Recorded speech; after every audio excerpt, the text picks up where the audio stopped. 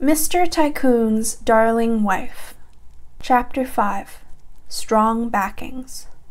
When Han Wuting's car was far into the distance, Zhao Lifei turned towards her friend with a deep scowl. She crossed her arms and glared daggers from her eyes. Yang Ruqing shrank back, knowing she was in for an earful. "Another blind date? This is the 5th time this month," Zhao Lifei bit out, her temper slightly rising. No matter how many times she told Yang Ruqing that she was fine being single, the stubborn woman wouldn't listen. Blind date after blind date, and at the least expected times too. "But Feifei, you're going to be lonely when I leave for my trip next month," she whined, grabbing Zhao Lifei's arm and swaying her side to side. Zhao Lifei sighed, pinching the spot between her brow. "Like I've told you a billion times before, I'm fine being single. I like my peace and quiet." Zhao Lifei frowned. She knew Yang Ruqing was looking out for her.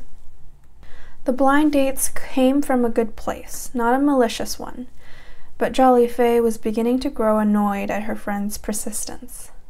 "What's wrong with being single?" "But Feifei!" "No buts," Zhao Lifei interrupted, hailing down a cab to take her home. Yang Ruqing pouted upon seeing how eager she was to leave. "Don't leave me yet. You might not be lonely, but I most certainly am." Like a child eager to spend more time with her parents, Yang Ruqing clung under her. Zhao Lifei laughed at her childish friend. Yang Ruqing's pout was absolutely adorable, and if she was a man, she'd surely do anything to please her. But she wasn't, and pouts didn't work on her. "My dear, you have a lot more friends."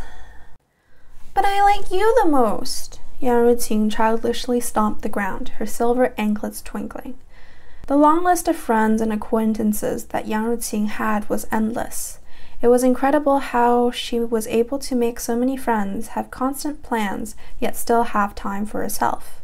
Because Yang Ruqing was the only daughter of the most prestigious and wealthiest family in the country, many people clung onto her like flies. They always sought after Yang Ruqing's presence in social gatherings because it would significantly boost their status. But Zhao Lifei was different. She didn't follow after Yang Ruqing like a lost puppy. Instead, she was independent and very selective of her friends, which forced Yang Ruqing to cling onto her instead. "Don't be mad at me, Feifei. I only wanted the best for you." Yang Ruqing widened her eyes and jutted her lips out into a deeper pout. Zhao Lifei chuckled and patted her head. Okay, fine. Come to my house and I'll lecture you a bit more. Then we can watch the show you really liked." After going back to Zhao Lifei's condo apartment and binge-watching an entire season of a variety show centered on blind dates while throwing popcorn at the screen, Yang Ruqing was finally burnt out. Slumped on the couch, she was in a deep slumber. She slept like a child with her body curled into a ball and arms tucked underneath her face. Zhao Lifei chuckled at the sight and placed a heavy blanket over her. Yang Ruqing was the type to get hot easily, so the air conditioner was always turned on. But Zhao Lifei was still scared that Yang Ruqing might catch a cold, since she got sick easily. After tying up her long hair, Zhao Lifei began to clean up the mess they've made. If this was the Zhao Lifei from 2 years ago, she would have left the chores to the house cleaner. But Zhao Lifei figured it was best to not be so lazy. She was 23 this year, and a grown adult. Being able to clean the house and do her laundry was something she mastered the minute she moved out of her parents' house. But she didn't. Zhao Lifei acted like a spoiled brat, one that no one loved but had to get along with if they wanted good things in life. She knew she could never fix the sins that she had committed in the past, the friendships and relationships she had severed, but she swore to herself she would definitely try to make positive changes in her present and future life. When Zhao Lifei was sweeping the popcorn bits into the dustbin, her phone went off. Looking at the contact, she frowned. Her mother was calling her, and that woman only did it when she wanted something from her. It has been a couple of months since they've last spoken, and that was when her mother tried to splash boiling hot water onto Zhao Lifei's face. She was quick and sidestepped the attack, or else her face would have been permanently scarred. Her mother never liked her, and after what happened to Zhao Lifei, the hatred was evident. Zhao Lifei hesitated to pick up the call, but on the last ring she did. The minute she did, her mother's voice blared out of the phone. "Why did it take so long for you to pick up? Are you trying to disrespect your mother?" The woman screeched over the phone, her voice raising louder and louder. Zhao Lifei held the phone away from her ears. Wang Nuoli rambled and yelled about Zhao Lifei's hesitation of picking up the call and making her wait longer than needed. After a few minutes of Wang Nuoli's rambling, Zhao Lifei couldn't handle it anymore. "Mother, dearest, please reach your conclusion soon." "You brat!" Yes, I'm a disgrace, and you shouldn't have given birth to me 23 years ago on November 21st. We've already established that. Zhao Lifei already memorized her mother's insults. Every brutal stabbing of reality was given by her mother. The woman was ruthless and showed no love to her eldest daughter. Instead, she focused all her attention and love onto her prized younger sister, the perfect star of the Zhao family, Zhao Linghua. "Your younger sister's birthday is coming up. Show some face to us. You must show up to the banquet," Wang Nuoli bit out. As much as she despised her eldest daughter with every inch of her soul, Zhao Lifei was inevitably extremely useful. She was able to have the terrifying backing of Zhao Moyao, the monarch of the Zhao Corporation and the man with the highest shares in the company. Wang Nuoli hated to admit it, but this brat was smart, cultivating a good relationship with her grandfather at the tender age of 4. She had a perfectly safe spot in his cold heart. "Are you sure you want me there? I can transfer this call to grandfather, since that's your ultimate plan." Zhao Lifei hummed, nonchalantly inspecting her nails. Wang Nuoli nearly lost her composure. This brat was simply too smart. Of course her ultimate purpose in inviting Zhao Lifei was to lure out Zhao Moyao. Having such a grand, influential, and powerful man show up at her youngest daughter's birthday would bring endless benefits that no money could afford. Out of all his 5 granddaughters, Zhao Lifei was Zhao Moyao's favorite. Wang Nuoli didn't know how Zhao Lifei was able to curry his favor and adoration, but she had effortlessly done so. If it wasn't for her strong backings, Wang Nuoli wouldn't have spared Zhao Lifei a second glance. Chapter 6. Pushed to her lows. "Don't act so haughty and spoiled, you brat! I raised you for 23 years with my own blood, sweat, and tears." Wang Nuoli slammed her manicured hand onto the glass table beside her. "Mother, please. You only held me once as a baby and passed me off to different nannies until I could walk. And when I did, you found other nannies for me." Zhao Lifei rolled her eyes at Wang Nuoli's melancholic story. It was no rumor that Wang Nuoli didn't love her eldest daughter. Zhao Lifei was born when Wang Nuoli's relationship with Zhao Nanming was extremely rocky. Both of them were reluctant to marry each other. After heavy pressures from the elders on having a child, she was forced to sleep with him. For Wang Nuoli, a woman who was used to having everything go her way, that night was brutal torture. Not only was she stripped of her clothes, but also her dignity. And when Zhao Lifei was conceived, she was furious. After all of that torture, she had to try again. But Zhao Linghua had it easier. She was born from a night of love and consensual sex. "How dare you show an attitude towards your mother? I might not have raised you, but I carried you in my stomach for 9 antagonizing months while I couldn't drink my beloved wine. I pushed your big head out of me, screaming and crying. Show some respect." Wang Nuoli had reached the brink of her patience. Sometimes she wondered where she went wrong with her eldest child. Wang Nuoli harbors the delusion that throwing nannies and money at Zhao Lifei would somehow compensate for the lack of parental presence. When Zhao Lifei was a child, all she wanted was her mother's love and attention, but Zhao Lifei received nothing except glares and spiteful words. Growing up, she was taught that she would never be loved by her mother. Xiaoling's birthday is 2 weeks from now. I expect you to be there, Wang Nuoli added on, when she realized how quiet Zhao Lifei had become. This child finally had some senses talked into her.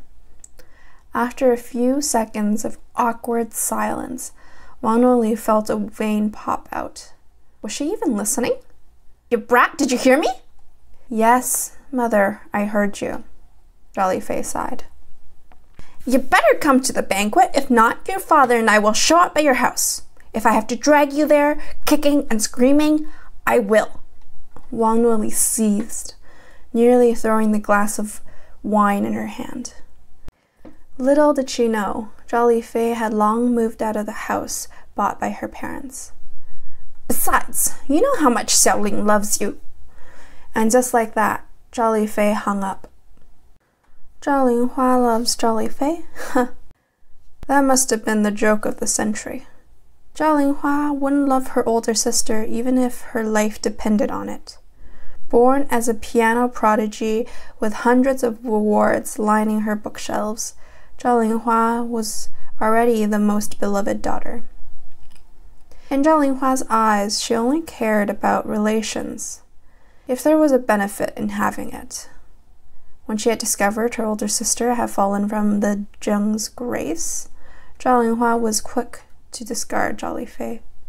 If you're going to the banquet, you need a suitable partner that will blow that stupid Zheng Tianyi out of the waters. Zhao Lifei jumped, nearly dropping her phone, when she heard Yang Ruqing's determined voice. Turning around, she was surprised to see she was awake. Sitting up with half of the blanket on her shoulders, Yang Ruqing tiredly yawned. Good luck finding a man like that. Zheng Tianyi is one of the 3 wealthiest men in the country. Zhao Lifei sighed, tossing her phone onto the couch. I'm sorry for waking you up. Was my conversation that loud? Zhao Lifei tried to change the topic. She picked up her broom and went back to sweeping the floor. No, I'm just a really late sleeper. Besides, who could sleep when they hear Wang Nuoli's nasal voice? Yang Ruqing scoffed. Zhao Lifei laughed at her friend, happy she had someone on her side. Yang Ruqing stared at Zhao Lifei sweeping the floor. It was a soothing sight that made her look like a gentle housewife and not the woman she used to be 2 years ago. You should raise the pay of the cleaner and have her come 3 times a week. It's not good to put so much strain on your back. What if your hands get rough and tough from all this cleaning? Yang Ruqing worriedly said.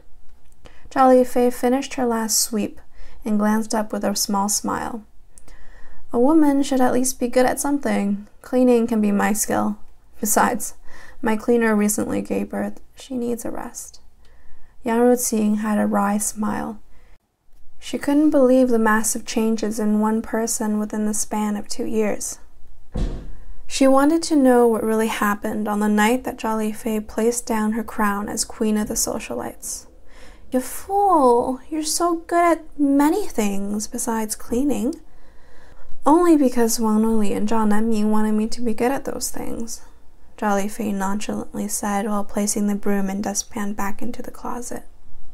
Yang Ruqing frowned. Don't lie to me. I know you enjoy those skills as well. Zhao Lifei smiled as she walked to the kitchen. Perhaps to some extent, yes.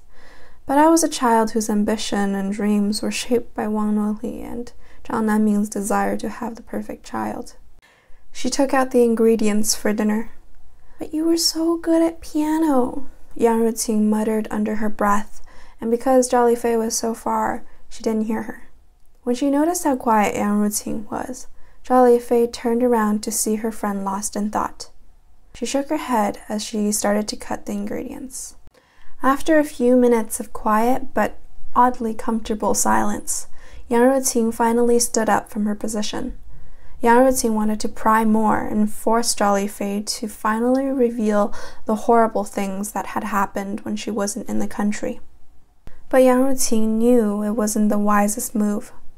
Although Zhao Lifei would never admit it, there was a heavy cloud of somberness around her. Whenever she was alone, her thoughts were dark and depressing. Yang Ruqing noticed that half of Zhao Lifei's smile contained a hidden layer of pain, sadness, and betrayal. It pained Yang Ruqing to see Zhao Lifei in such a pitiful state. Sure, Zhao Lifei still kept her pride and head high, but she had lost whatever self-confidence she used to own. Yang Ruqing missed seeing the girl who confidently laughed, wore anything she liked, and did things without a care in the world. Yang Ruqing fumed to herself. That bastard, Zheng Tianyi, really broke her. She lifted her gaze from the couch she was sitting on to stare at Zhao Lifei, whose back was turned. There was a wonderful smell in the air that could only come from Zhao Lifei's amazing cooking skills. As Yang Ruqing watched Zhao Lifei cook, she couldn't help but sigh and feel sympathy for her friend. Zhao Lifei had her entire life built around the very man that shattered her. From a young age, she was drilled on how to become his pillar of support, how to manage a multi-billion corporation, how to handle the paperwork, how to fulfill his position when he was absent, how to be his safe haven, and how to be the perfect wife. All of her training and endless nights of sleep deprivation completely shattered within the span of 6 months.